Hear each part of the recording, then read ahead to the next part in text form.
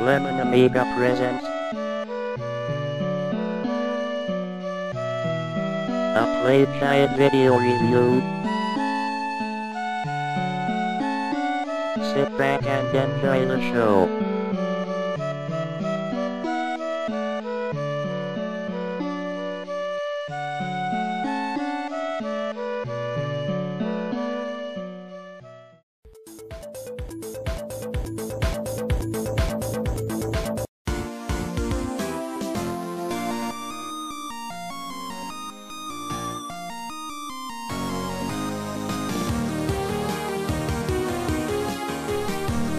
Hey there, welcome to another Lemon Amiga Playguide and review. This time we'll be checking out Woody's World.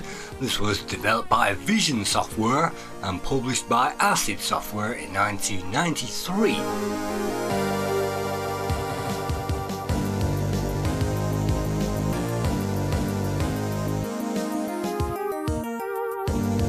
As the title sequence rolls, it gives us a quick heads up on what we're about to face. You can see a train in the background which appears in the bonus level.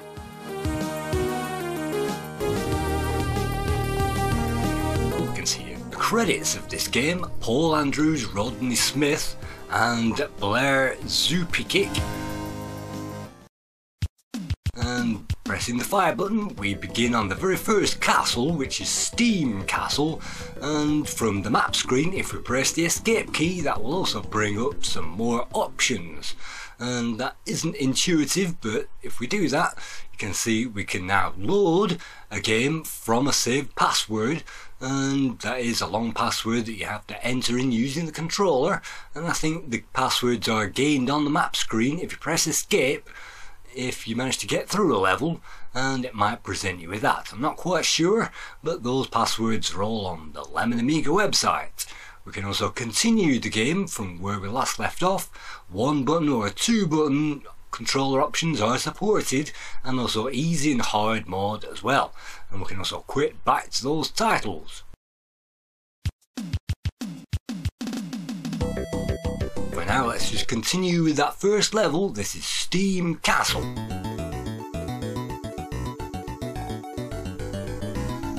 In Woody's world, we play as an elf called Woody, and he can jump on things and jump on animals' heads to kill them, just like a turrican game, and that comes in very handy because we don't have any firepower at this moment in time. All we can do is to jump on their heads, and if we pull down over a mystery door, that will then take us on to another part of the level, and in this case we can collect some more coins.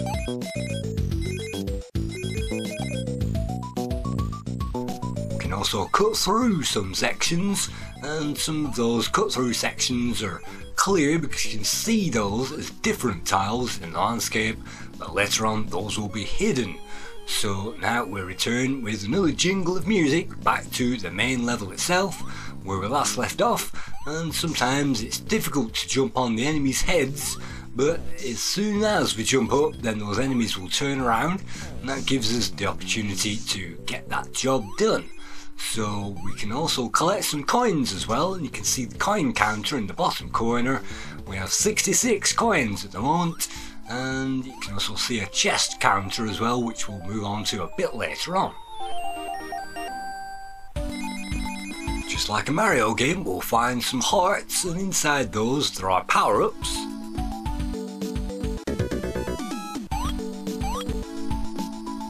Star power-up you can see on the very top of the screen gives us the ability to fire stars, and the one-up that you can see that we collected gives us an extra life. We can also collect this staff, and the staff gives us the Prince power, and that gives us a green overcoat.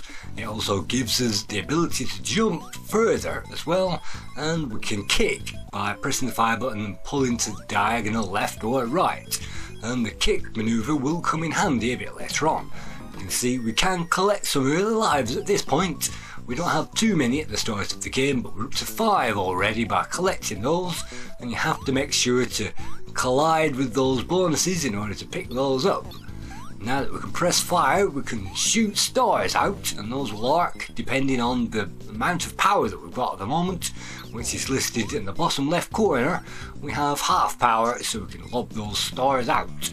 Now we have 121 coins and 4 chests, which are listed in orange, which means we've collected all the chests on that level, and we've collected most, if not all, of the coins as well.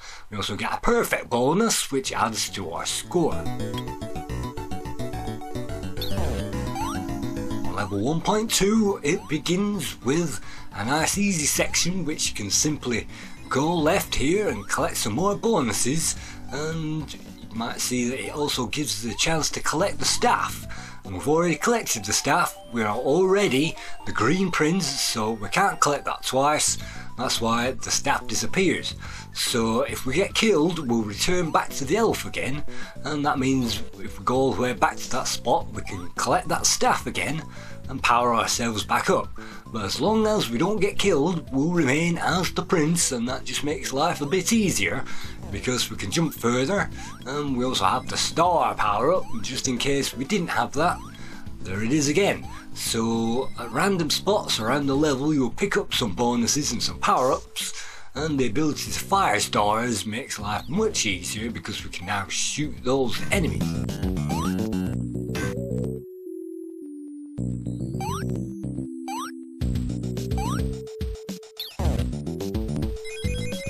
The aim of each level is to collect a certain number of chests, and once those chests are collected, they will pile up on the bottom right corner, and we have to clear out at least half of the chests on every level in order to get through to the next one, and the exit door will be locked until we collect enough chests. You can see if the chest counter is listed in white, that means the exit door will be locked, and when we collect enough chests, that counter will turn green. And so let's cut through again into another hidden section, of which you'll find many on this particular game, and yet again let's collect those power-ups, and sometimes we can simply jump up directly and it will take us to the top of the platform. That is definitely a handy trick to remember for later on in the game. We've collected another chest, that means the total now is green, which means the exit door is open, and we can collect another one there. That makes 4 chests that we've collected, and it doesn't tell us how many chests that there are on the level, but we know that we have got enough now to exit, and if we collect all of the chests, then that will go orange, and then we get the perfect bonus. So it's worth collecting all those things up and all those coins as well, because for every 25 coins that we collect, we'll actually gain 1 bar of health energy, and you can see that goes up. It starts red and then it goes orange, yellow, green and blue, and then purple once we collect enough of those. And look at that, an extra life disappearing, which is really easy to do. And again, the crown, that gives us the king power, which I think gives us the biggest jump in the game, and we can already kick because we already had the prince power up. We can already fire stars, but if we couldn't fire stars before, we now can as default as the king. And the king has one final feature. That means we can also go through the king door, and you can see all the purple health on the bottom. It's given us full health as well for doing that. And the switch on the wall means we can now activate this area, which is pretty difficult. We've collected all of the chests. It's now in orange, and all of the coins are in orange as well. That means we get double perfect bonus, all of the chests and all of the coins, and you can see all of that health on the bottom of that screen. That continues onto the 3rd section of this very first castle, of which there are maybe 5 or 6 major castles in this game.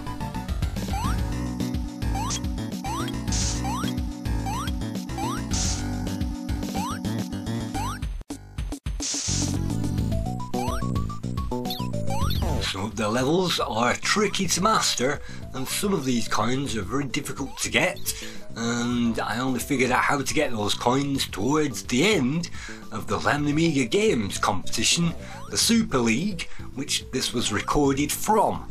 We played this game in April 2022, and this footage was recorded on the 10th of April. So we did play this for 3 weeks, and this was my best ever run at the game after practicing on it a few times. So I recorded my best ever run, so this is what you're about to see. We didn't complete the game, or at least I didn't, and I didn't unlock the bonus on the top of this bit either on this particular run, I don't think, and I figured out how to do that a bit later on. But it is possible to jump up here as long as we are the king, and to cut across the top section of this bit and to get some more bonuses.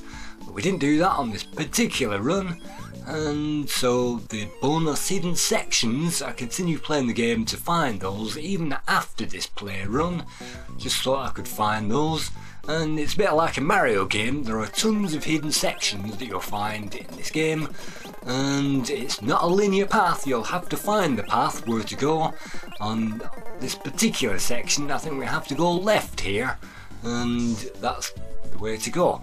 So when we go left we'll find some spikes, and spikes will kill us unless we have tons of extra energy. And this section here, you will think that you can't fall down, you're not supposed to fall down, but that is actually the one and the only way to go through this level. So if you remember that, if you get stuck and find yourself dropping all the way down in the level, which is easy to do because there are no help arrows around, if you get lost and you get stuck, you might find yourself backtracking all the way to the start of the level, and I certainly did that on my travels. So the king, we can't collect that because we're already the king, and the star, I don't think that gives us extra score, I'm not quite sure.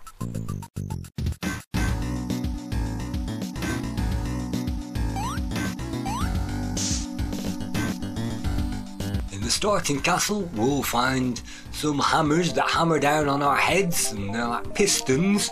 You'll have to avoid them, which isn't hard. And now that we're the king, we can enter the throne room. And the throne room is simply a bonus area. You can see some nice water effects below us, and they won't mirror our actions, but it gives us a nice wibbly wobbly effect.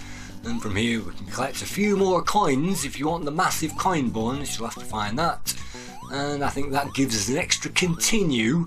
I'm not quite sure, but you can see we're up to 6 lives now, and you can see a heart has appeared in the bottom centre. That's from that big heart that we collected, which I think is a continue. And these hidden blocks, again like a Mario game, sometimes you can fall over them if you know where they are, and that takes us on to some more bonuses.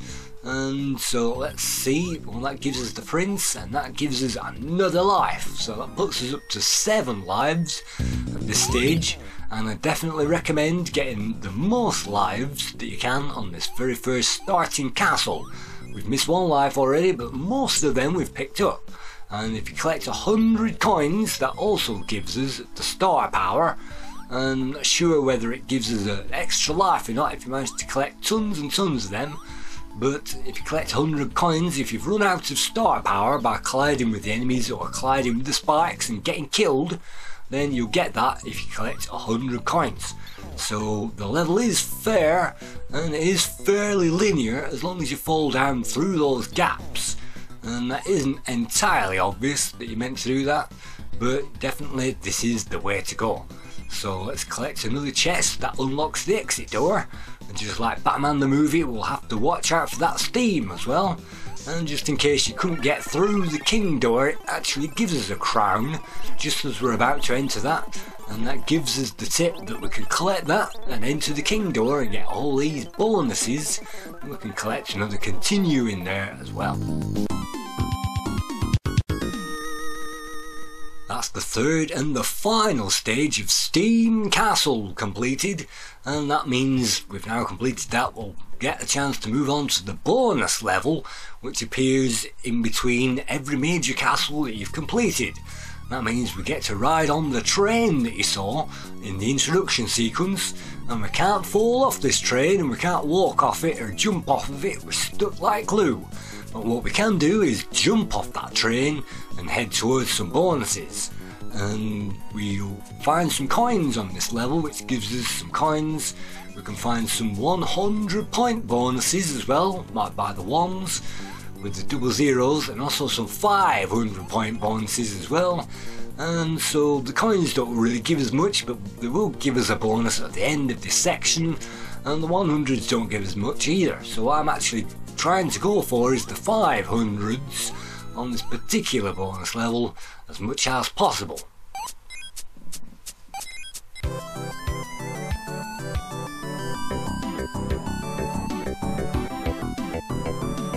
Then give us 100 points for every coin that we've collected, so they act as hundreds, and then that will take us back onto the map screen. From here we can select 4 different directions once we've completed that first castle. 2 of them are labelled outside, so let's go outside now. Let's go out and let's explore a Mario section, which really does remind me of Super Mario World, and this is called Woody's World, so maybe they changed the name of the main character. So you'll find some elements in this game which are pretty familiar, and some elements which aren't. You can see the spikes have to be timed on this particular level, and look at that. If we aren't careful, we can fall down gaps. We can collect lives, but I completely missed that one. And you can see the mushrooms there. They won't make us extra large and give us extra power-ups, but what they will do is wipe our energy out if we collide with them. So we'll have to remember either to jump on their heads, or if we have the star power, which we don't at the moment because we've returned back to the elf, and we do return back to the elf after completing every level, so if we don't have the star, then you'll find these levels are pretty difficult. And just like Yogi's Great Escape on the Amiga, you'll find collapsible platforms, and I hate collapsible platforms and spikes which appear, and that begins to rub away all those precious lives that we managed to accumulate in the first castle.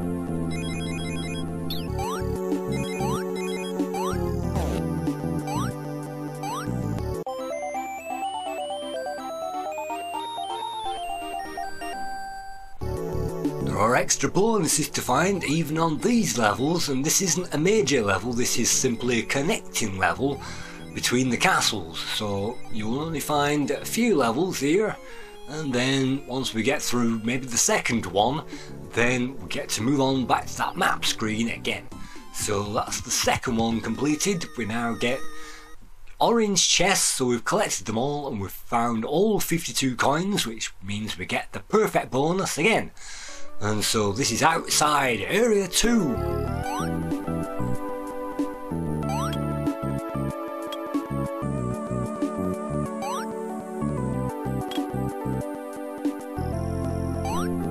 In area 2 we get another item, which is a switch. And using switches, it means we can activate things on the level, but you might notice that platform in front of us disappears off the edge of that screen. And that means unfortunately we're going to have to time that, otherwise we'll die again, and it's worth collecting this extra life here and even sacrificing a bit of energy, because we're running down our lives. We really need to make sure at this point that we collect them. So you can see this isn't an AGA game, but we have some nice funky LCS graphics that we can see in the background, and some stars and some trees, and this game is a step up from the likes of RoboCod, which had this considerable platforming action and some massive playability as well. So it's got the playability of RoboCod, but the level design is much more linear. So in here it doesn't take a genius to work out that if you hit one of these you'll probably find a bonus, and that might have been behind the one that we've got rid of. Let's see. Oh no, it isn't. Look at that, 2 extra lives now, 2 extra lives. And there's probably a bonus if we jump off there and risk life and limb, and there is no chest to collect on that particular level, which means it's green before we start. And so that's the second one completed, so we get to move on to the second major castle, which in this case I'm going for a Checker Castle.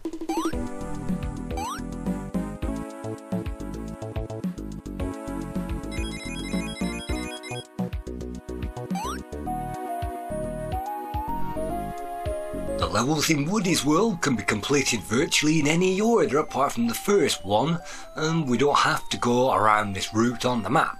But I like to go to Checker Castle second and visit that pretty early on for one very good reason. It's littered with lives, and the second amazing terrific reason is this castle is the most fun level in the entire game. It's my favourite level, and yet again, like Robocod, we find some checkers in the background, and let's just pick up that king power as well by cutting through the scenery. It definitely helps to memorise where all those are, and sometimes you can jump on top of things as well to get to other things using those platforms, and some of them you just fall straight through them. So what do these stars do? Well, they drop a platform on the floor. They're absolutely harmless, but if we collect them, they'll drop a platform down which we can jump on, which is pretty useless on this section, but that just gives us a harmless introduction to those. And the prince, well, we've already got kings, so we can't collect the prince staff at this moment, so it can be left where it is in that section. Not that we'll be coming back to this section ever again. As soon as you've gone through those doors, that's it. And this reminds me of the chess section in Robocod, where we have knights on the chessboard. In this case, they're firing down some projectiles towards us. And these ball bearings, the first few times I played this game, I avoided the ball bearings thinking that they'd kill me, which is pretty understandable considering that that's what they do in 99% of the games. But as it turns out in this one, and it doesn't give you any clues, but apparently if you collide with them, you can use those ball bearings to project us onto higher levels. Find the path near the exit, it says, to reveal an extra bonus, and so we'll have to investigate the exit for that. And look at that, we're now on 12 lives, so these levels really showering us with lives now, and that's why I love Checker Castle.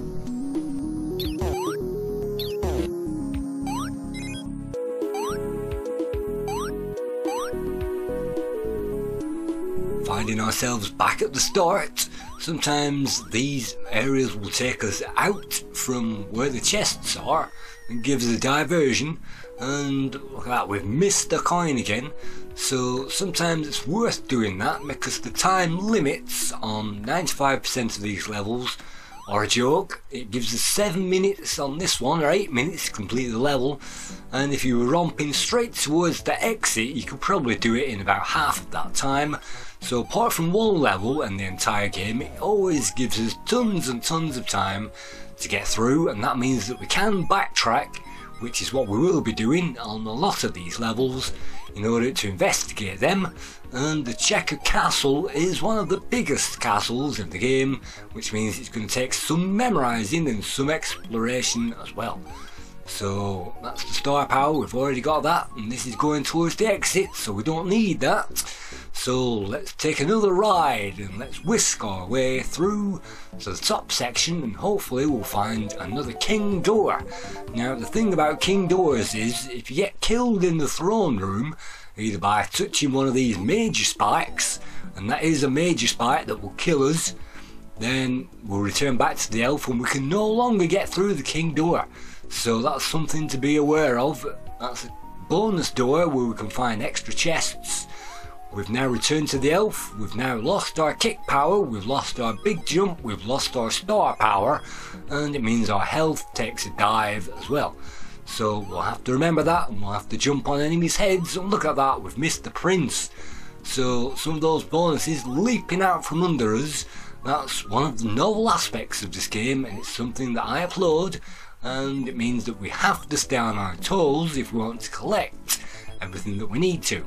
So we've now round robin the level, we've now got 4 chests, which means the exit door is open.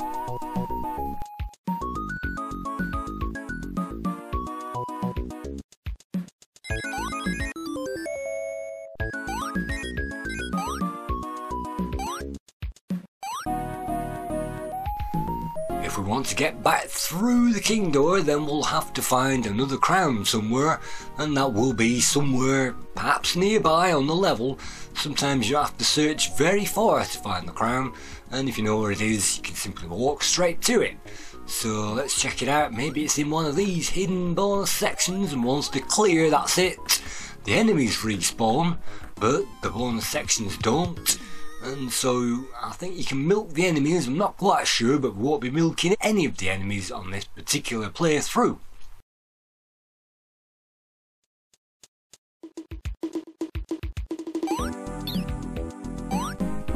Each major castle has 3 different sections. This is the second section of Checker Castle, and this is the one exception to the rule. This is the one level that doesn't give us a lot of time, and if we spend a lot of it backtracking around the level, we're not going to have enough time to finish it.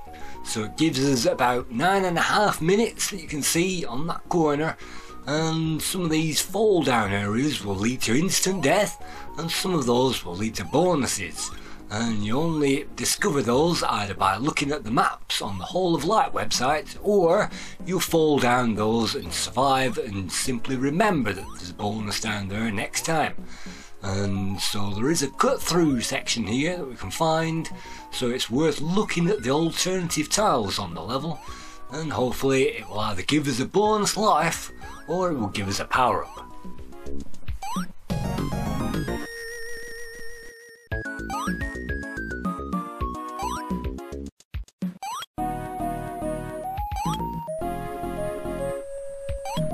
We can block off some of the spikes using those collapsible platforms, and that might come in handy a bit later on.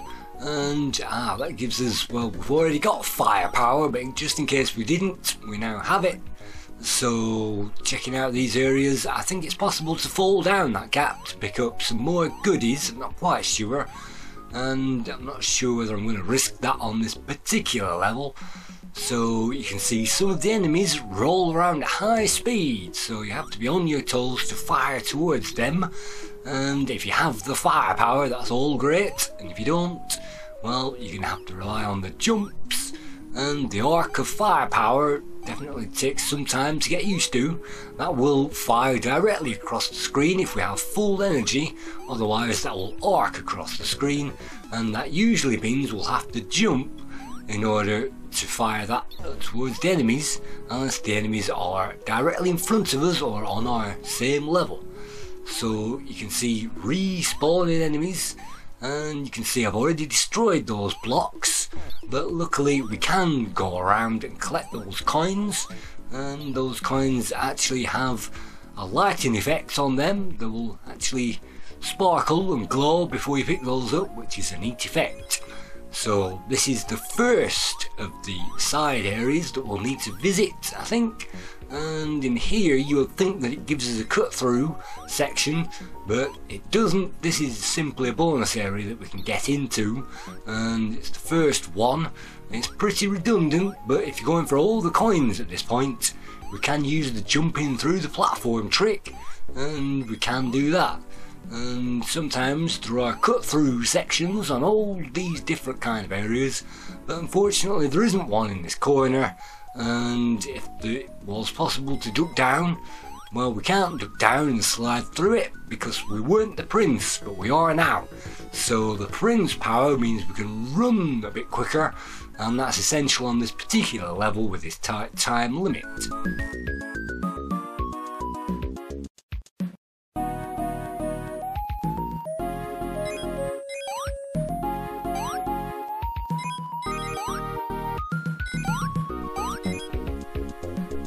In the second bonus area we will find a cut through, and this cut through is, as far as I know, essential, and so let's check out those bonuses. And I'm not quite sure if there's anything there. It's worth checking all of them just to find out. And another chest means it was critical to come down here, and you can see another king door, so keep an eye out for a crown. There's usually one hanging around, and that's another staff, and that's nothing.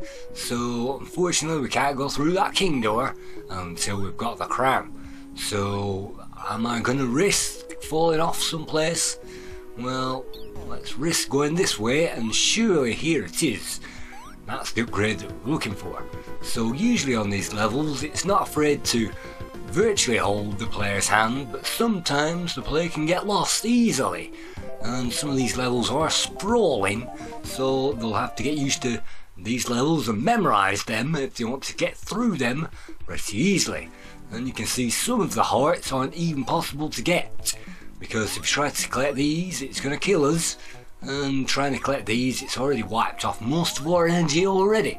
so it does require some good jumping skills, and luckily there aren't that many pixel perfect jumps in the game. We have to get all the way over to the edge of platforms to make those, which I hate, so that's very good that it isn't in the game. And there aren't too many leaps of faith either, but there are plenty of them. Luckily they will either go to a bonus area or instant death, so if you follow leaps of faith around, it usually gives us some indication of what is down there pretty quickly, so we don't have to do that again. So that's another bonus area found. The exit door is still locked. We've found 3 chests so far, and I'm still trying to investigate these areas for bonuses, of which there may be some that I don't have a clue how to access, even after playing this game several times. But you can see I'm not bothering to collect that coin because we're running out of time on this level, which is something that we're definitely going to have to be aware of.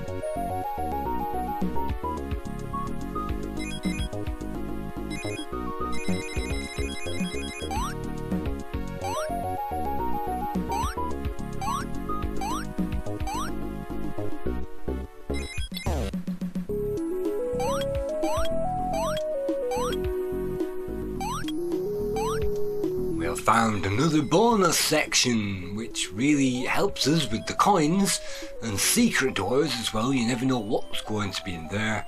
Some of those are hidden and some of those aren't, but the secret door actually takes us out to the top of the level again, and so from here we're still looking for those chests, so we're gonna have to track those down all over the map, and we're gonna have to find out where to go. I'm not sure if this is the area, and I don't think so. So we're running out of time now with 3 minutes to go. We need to track down those chests, and we'll need to run around this level pretty quickly in order to find them.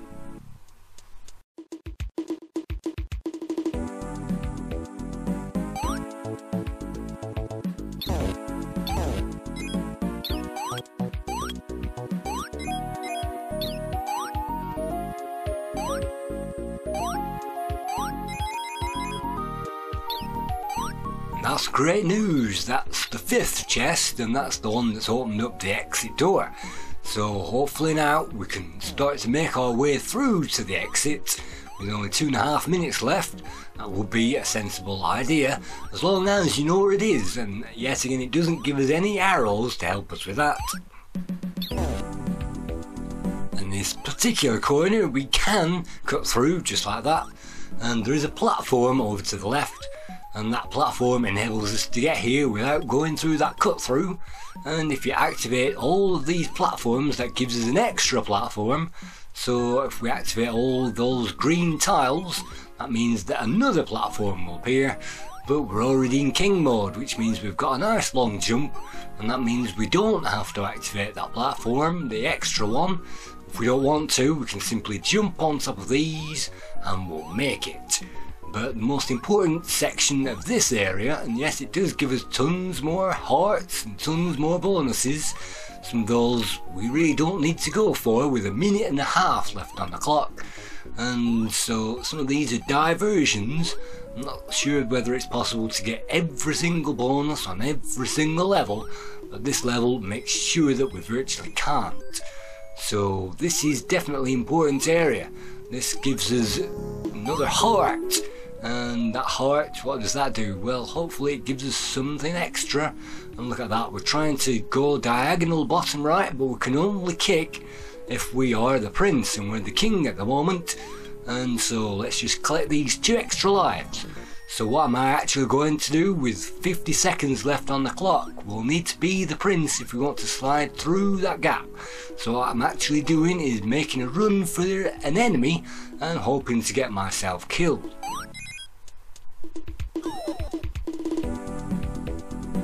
Having done that, we'll then go down a grade, and that means we can now leap up back into the spot, and we can pull down diagonal right. Just like Zool, we can slide through that gap. That means we can collect this heart. That gives us another 5 lives, which puts us up to 20 lives. And there are some more bonuses up here and all kinds of coins and things to collect, but we've now only got a few seconds remaining, so At this point what I'm actually going to do is drop down, and if we miss the exit door on this particular level we'll fall down through a gap and we'll end up back at the start of the level.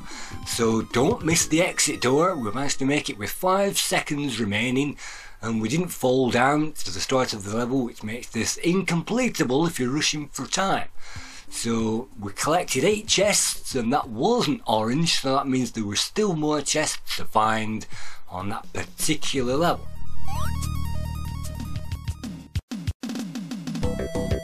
Now we've done Checker Castle, it's time to move outside again onto the second outside area, and let's see, it should introduce us to another kind of a trap, and avoiding these things which fall down onto our heads is difficult, but it's essential to get the star power early, and then hopefully we can lob those towards the enemies. That saves us getting killed. Getting killed on these cut throughs, these mini sections in between everything, is very easy to do, and that's why it's critical to have maybe 20 lives at this point. Let's see if we can find any more lives. Yes, that's another one, 21 lives at this point. So lives really come thick and fast, and 22 lives at this point.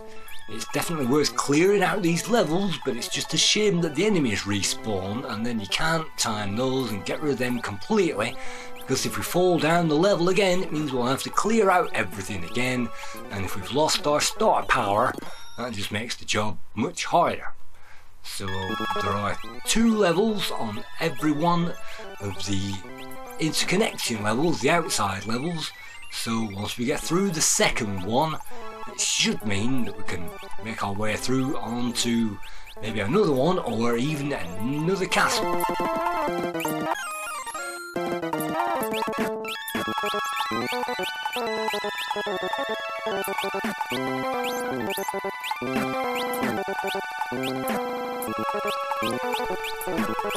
Speeding up through this footage, just like Lionheart, we'll have to time platforms that we can jump onto, and time spikes, and also we'll have to memorise puzzles. You can see in this puzzle it's a filled in circle, a filled in square, an open circle and an open square. So we'll have to memorise that for a bit later on. Luckily these levels don't give us that many problems to memorise. In fact that's, I think, the only one that we'll have to memorise in this entire game. So this is the height of the ideas that this game throws towards us, a puzzle that we'll have to memorise. So maybe in another section of the game we'll have to memorise another one, and so that's a bit cheap, but luckily it means the exit door will appear as soon as you've got that right, and it gives us the answer earlier on, so hopefully we can simply get that right. And there is another life up there, but I'm not going to waste any more lives trying to do that. Let's just move on back again to the map screen, and we've done outside, so the next one now is the cave or the boats. And the boats enable us to get across to the other side of the map, so let's do that first of all, and then we get through to something like an Aladdin level where we get to jump on some boats, collect some coins, and we get to jump on things and perform extra high jumps and avoid cannons firing cannonballs towards us. And these are the second favourite levels of mine on the entire game, because they're very easy and you can simply romp as fast as possible through them at high speed, which is what I like to see. And then once we get through the castle, that brings us on to maybe a Robocod kind of a level where we get an underwater section, and in the underwater sections we can't swim unfortunately, but what we can do is avoid these ghosts. The ghosts can't be killed because they're already dead, but what they will do is wipe off our energy, so you'll have to time the jumps over the ghosts.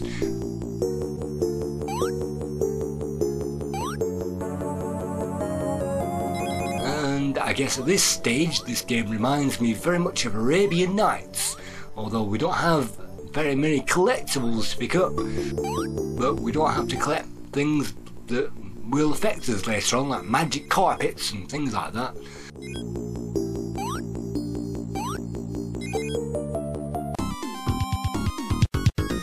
So all of the coins collected, 66, all of the chests collected. and if you don't collect all of the chests on the level, you'll have to go back to find them. So as soon as you find the chest, it's good to run into that and open it up straight away. And this section reminds me of aquatic games, where we get to jump on cutesy creatures' heads across water and things like that. So again, reminding us of the James Pond series.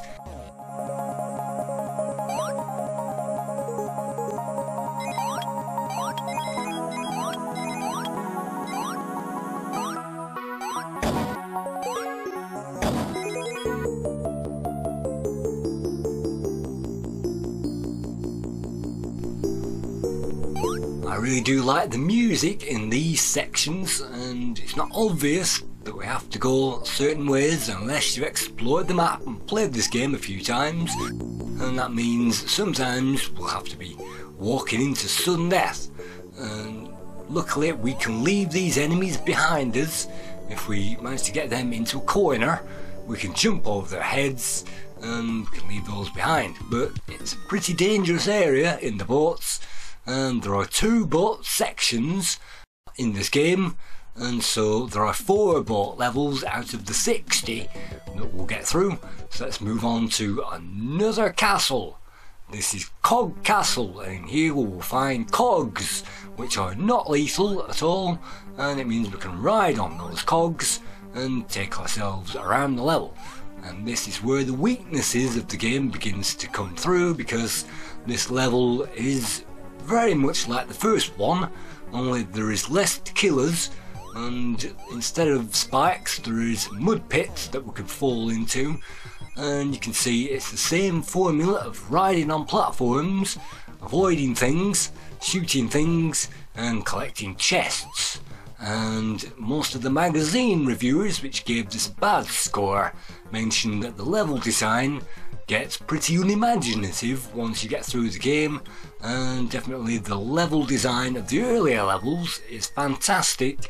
Once you get to this stage, the levels look pretty much identical, which means it's very difficult to memorize your way around these, and also very difficult to navigate because sometimes you have to cut back on yourself.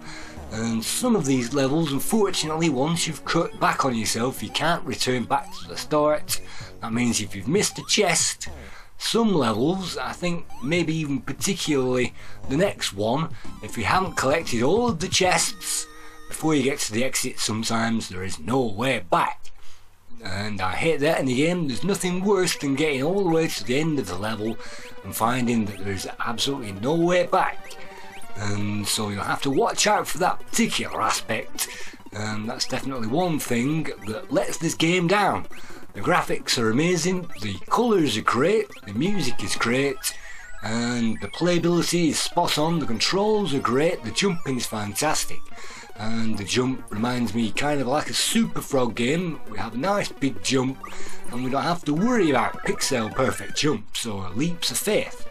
But in this game it does have a few drawbacks, and getting stuck, losing your way around, or finding that you can no longer reach the exit, or getting stuck in pits like this is definitely a drawback, because now it means unless we find the crown, we can no longer enter the king door.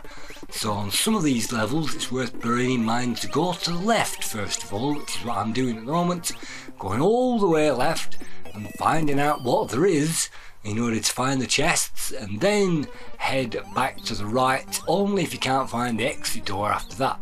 So the exit door is usually in the bottom right corner of every level, but if it isn't, it could be in the top left corner or it could be in the left. So sometimes you'll have to do some exploring in order to find the exit door and plot your way around from there.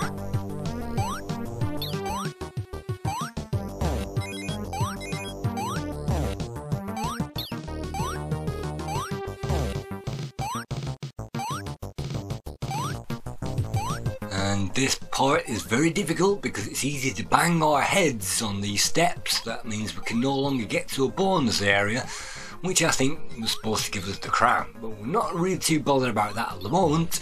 As long as we have those chests and those lives, that means that we can almost write our ticket now to the end of the game.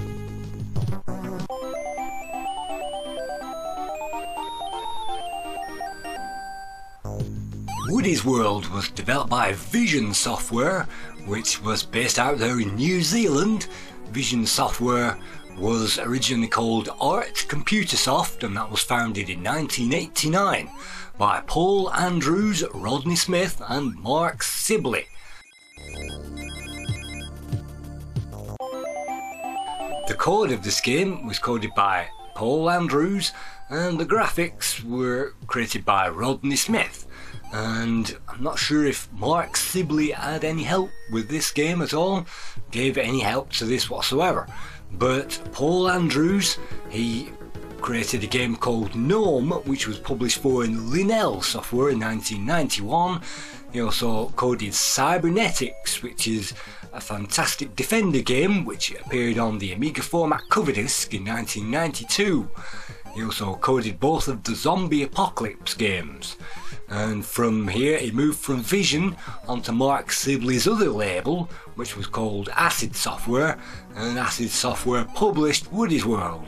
So while at Acid he managed to code Seek and Destroy in 1993, which we've reviewed already, and also Roadkill in 1994, which we've reviewed already.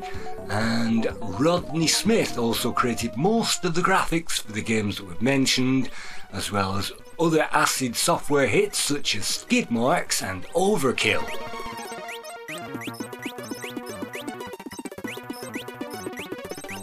The music was created by Blair Zupikic, and he also created the music for many of the games that we've mentioned as well by Acid Software, based out there in New Zealand.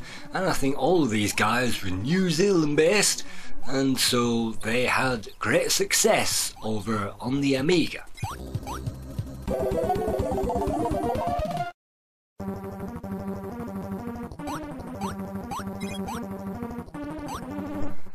Definitely I remember Acid Software, and I remember Vision Software from, well, the Seek and Destroy that we've seen already in other games, so definitely they have heritage, and it's pretty unusual to see New Zealand game developers appearing, and there aren't too many of them on the PC.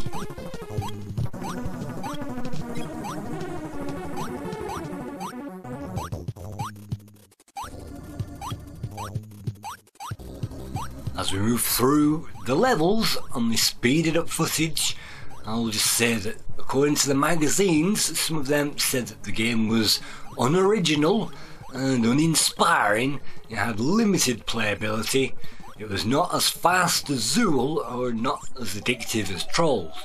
Well, you can't really compare this to Zool, even though you can run and gun like Zool. It's kind of a Zool game where you have to collect things up in order to unlock the exit door, and you have to run and kick and things like that as well, and there are bonus areas, but, well, it also had a time limit as well.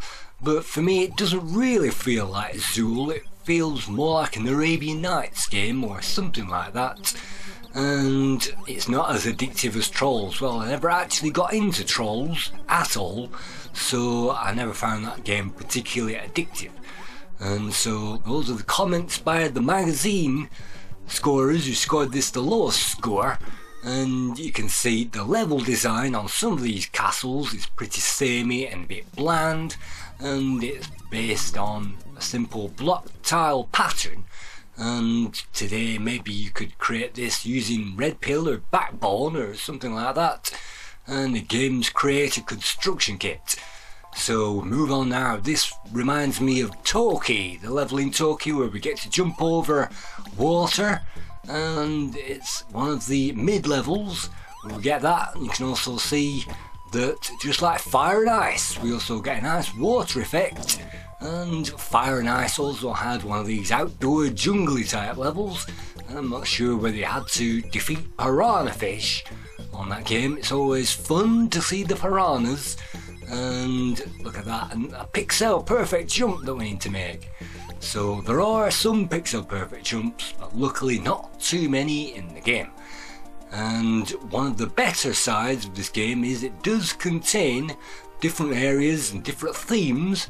You can see the bubbles rising in this particular level reminds me of Bubble Dizzy, which appeared on the Amiga, and on the Commodore 64, and I think that appeared in Fantastic Dizzy as well.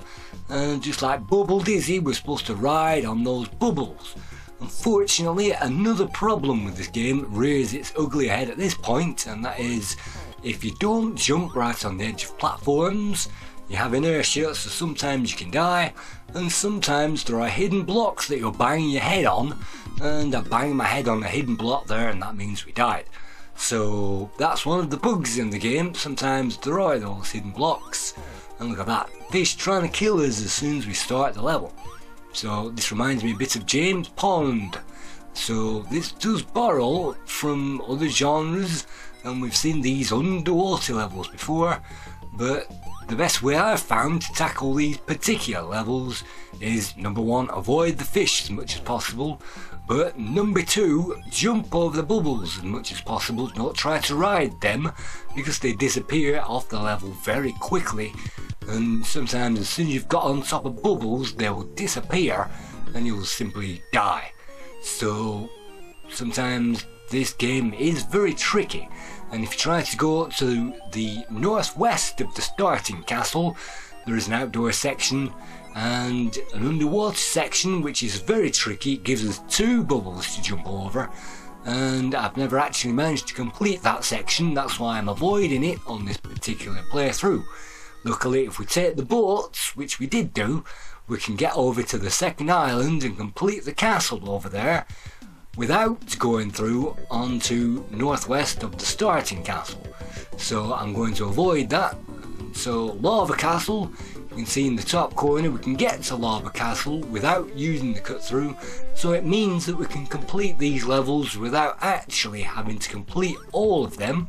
We can take a shortcut around some levels, and as long as we've completed the main castles in this game, that means the final castle will appear, and then that means once we've completed that, that's game over.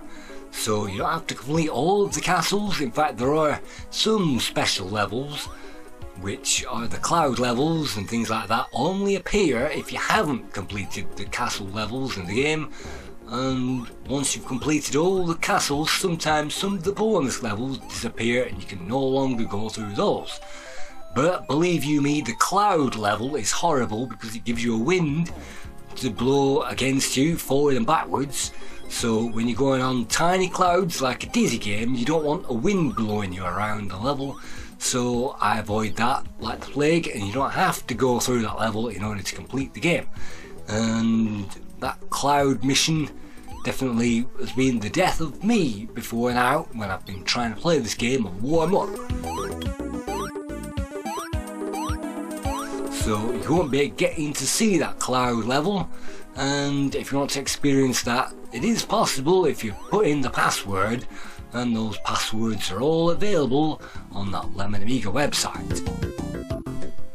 Moving on to another castle. This is to the south of the island. This is the conveyor belt area, the conveyor belt castle, and this plays pretty much like Cog Castle, only this time you've got conveyors instead of cogs, and you've got electricity firing down, and that's instead of steam from the steam castle. So this again, the backgrounds remind me of RoboCod, and there are probably some extra cut throughs, but by this stage the game does start to feel a bit boring.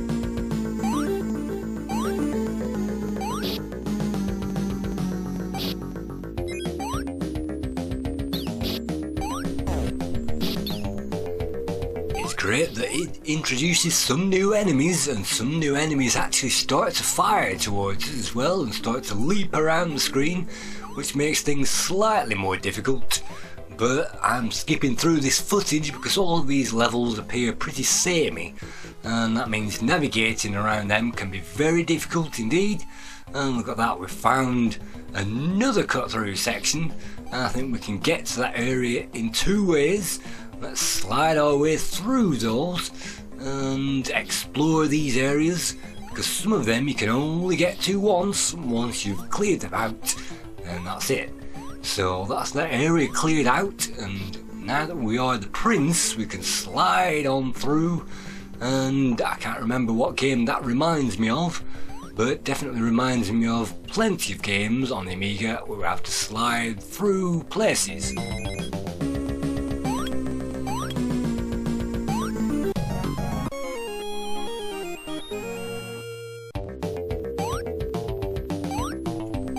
Moving through the conveyor area, it's not really giving us too much to worry about.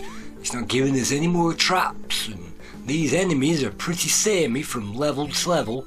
In fact, one of them got stuck in the scenery that you saw as well.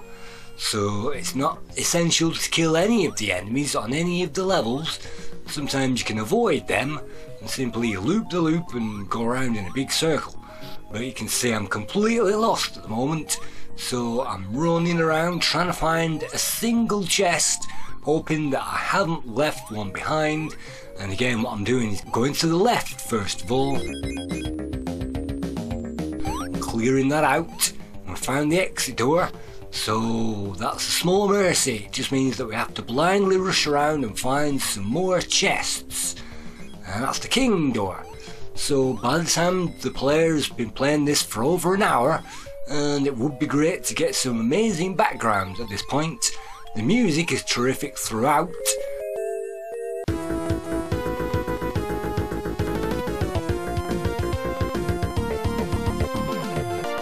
And unfortunately the level design isn't, so it feels like the programmer or maybe the graphics guy gave up or got bored halfway through and created all the extra levels simply to get the game finished. Moving on to the scores, Amiga Force gave Woody's World the lowest score at 58%. Dato Magazine awarded it 60%. Amiga Joker gave this 70%. The current Lemon Amiga score is 71. Amiga Action gave it 75. The One gave it 79. Amiga Format gave this 84%, saying that the great graphics were fantastic, the music's fantastic, silky smooth scrolling, silky smooth controls. And Sue Amiga awarded it 86%. Amiga Down Under awarded Woody's World 90%, and Amiga Computing gave this the highest score at 92%, and it said for an OCS game, and I think this required maybe an extra half meg of memory to actually play it, so that your Amiga needed 1 meg in total, but for an OCS game they said this was incredible, they said it was huge, they said it was fun and playable, and there wasn't too many annoying aspects in the game, and it will keep players busy for several weeks trying to master it. Once we were playing this in the games competition, it took me roughly 2 weeks to master it, and then after that I didn't touch it again. So all of that gives this game the average score of 7.5 out of 10.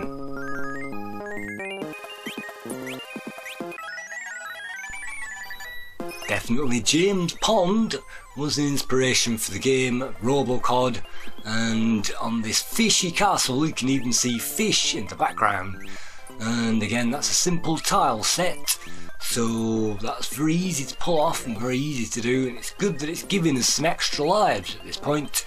And the fish can fire on target as well, which is another upgrade, but at this point the player is simply waiting around as best they can to complete the level. So let's check out the mines, and if you get through the mines then that opens up the cloud section that I mentioned earlier on.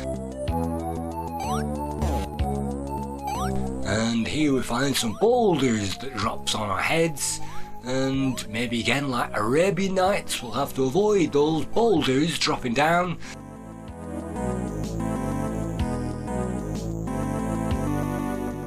And like Lionheart we'll find spinning tiles which will spin around twice, and then we'll have to jump on them. We don't have to use our sword to stop them in midair, we simply have to jump on top of them. So you can see this is a basic level. The colour scheme again reminds me of Robocod, and the basic tile background. So you won't find any layers of parallax anywhere, or foreground or background graphics or things like that, which they could have done to spice this game up, but really it's the level design which lets this game down. If all of the castles were as good as the best castles earlier in the game, then that would be fantastic, but unfortunately they aren't, and Checker Castle remains the best and the only decent castle with the best level design, the best enemies and everything else. So at this point let's just rush on through, and I think this is Lava Castle, which means simply we get lava to avoid, and apart from that it's pretty straightforward. You can see the levels are still pretty vacant at this stage.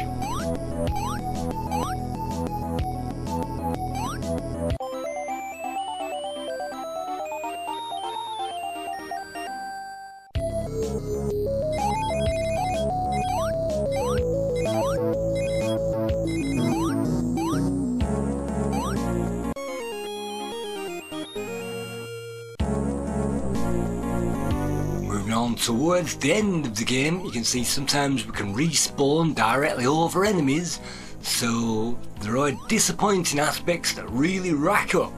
And another disappointing aspect is there is no high score table with the game at all.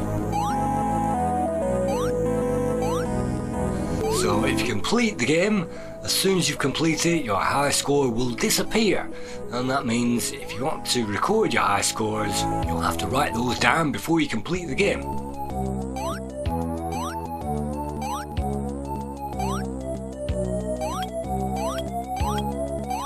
Let's explore all of these sections, and that simply gives us a bit more score. So let's move on now to the Lava Castle. We've completed the cave section, and as I mentioned, the Lava Castle has a bit of lava in there, which is quite a disappointing effect and reminds me of most of the other platformers. And this colour scheme actually reminds me of an Atari ST game, but it might surprise you to learn that Woody's World is an Amiga exclusive title. It was only ever released or produced on the Amiga. It doesn't have any other conversions whatsoever.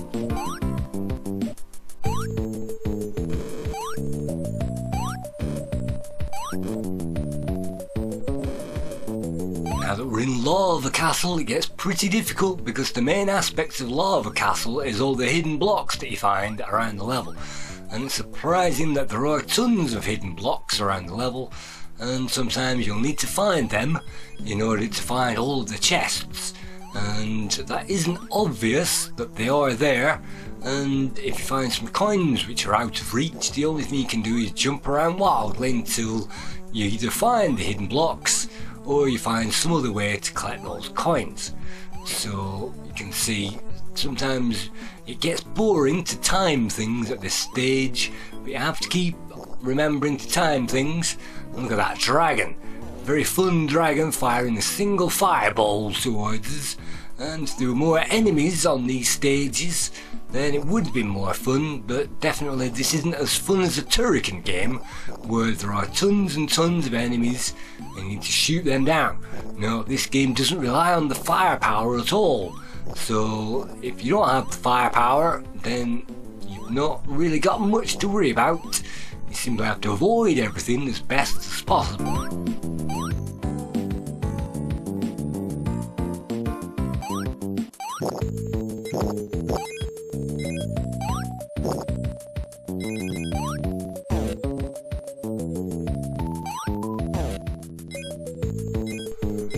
This level is also difficult to memorise, and I walked around in complete circles on some of these levels for hours trying to find my way out.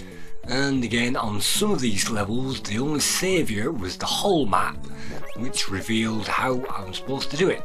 I can't find the exit and I'm jumping everywhere trying to find the exit, and I can't manage it.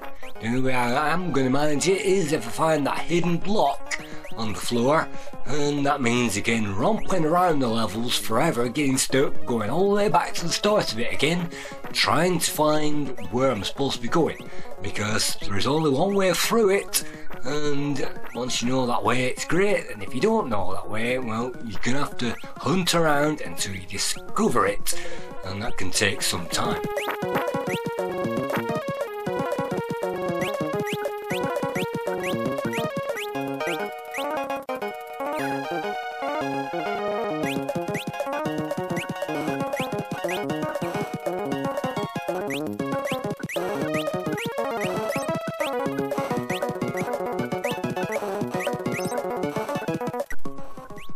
definitely had some fun with Woody's World. It was a game that I'd never really got far in before.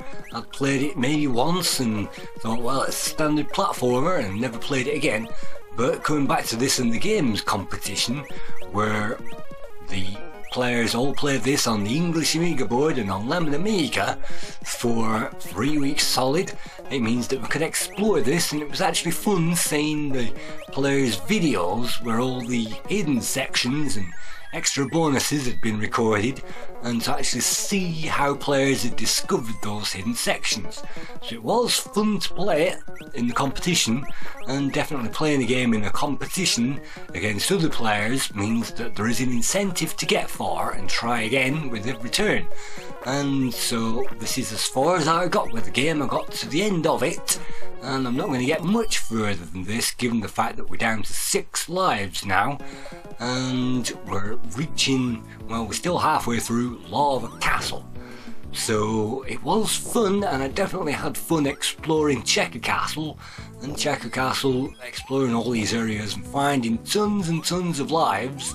Just like, again, the Turrican game, having tons and tons of lives going through these is fantastic. But on levels like this, it boils down to very simple platformer, and very simple platformers on the Commodore 64 could have been done. Definitely this could have been a conversion of an 8-bit game, given the lack of complexity of these levels, and there are definitely games out there which definitely had better graphics and a better package as far as level progression, and even the difficulty curve seems almost non-existent at this point.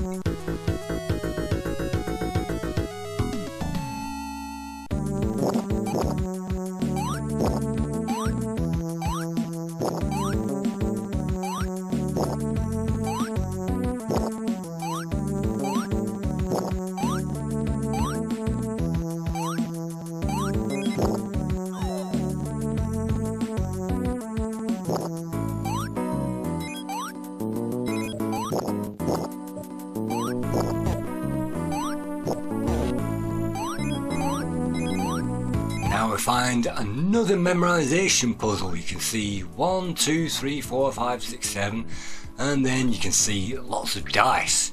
So what do we need to do? Well, the solution is rather obvious. We're supposed to put these dice into order, and as long as we remember to do that, then it should be possible to unlock the bonus area. So let's attempt to do that. And so the puzzles involved in this game aren't really difficult, given the fact that the solution to some of these is right in front of our faces. So unlike Batman the movie, we'd have to go through a long convoluted puzzle to get through them, and it's pretty obvious what we need to do. That's the second and only other puzzle that we need to memorise on the entire game. Everything else is platform in action, so I'm very grateful for that aspect, the fact that there isn't too much stupid puzzle solving going on, and we can simply run and jump our way around these levels at high speed.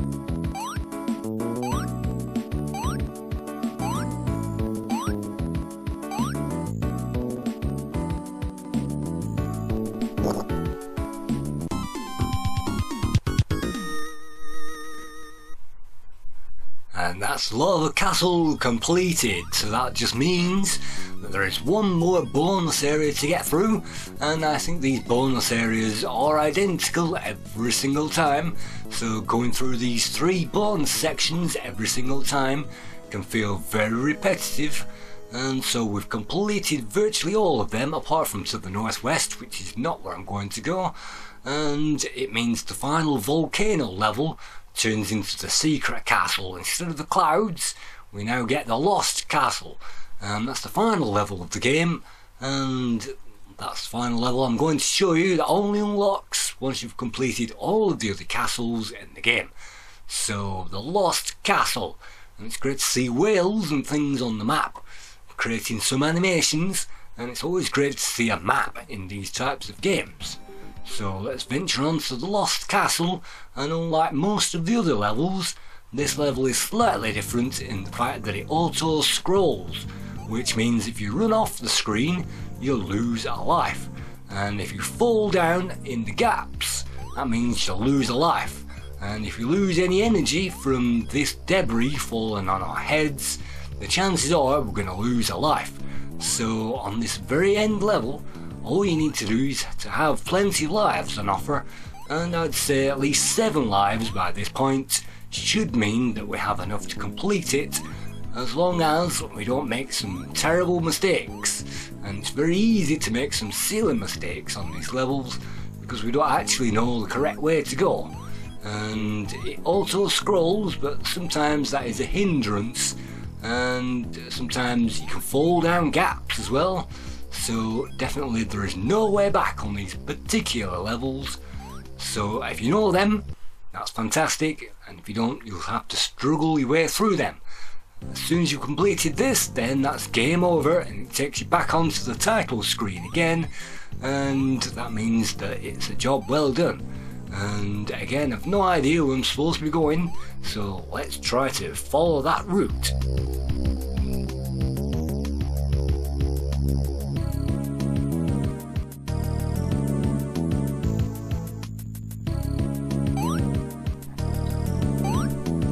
Down here, I wonder which way it is to go. If I walk off that screen I might get killed. Maybe if I fall down here, maybe that's the way to go. I don't really want to risk walking off the screen, but then again, going off this direction's killed me anyway. So sometimes it doesn't start scrolling quickly enough to tell you the way to go. And yet again, right on the edge of platforms, sometimes it refuses to jump. And that's wiped off at least 2 or 3 lives, now 4 lives in this particular game. So thank you very much for watching my Playguide review of Woody's World, and I hope to see you again on another Amiga Playguide and review at some point sometime soon.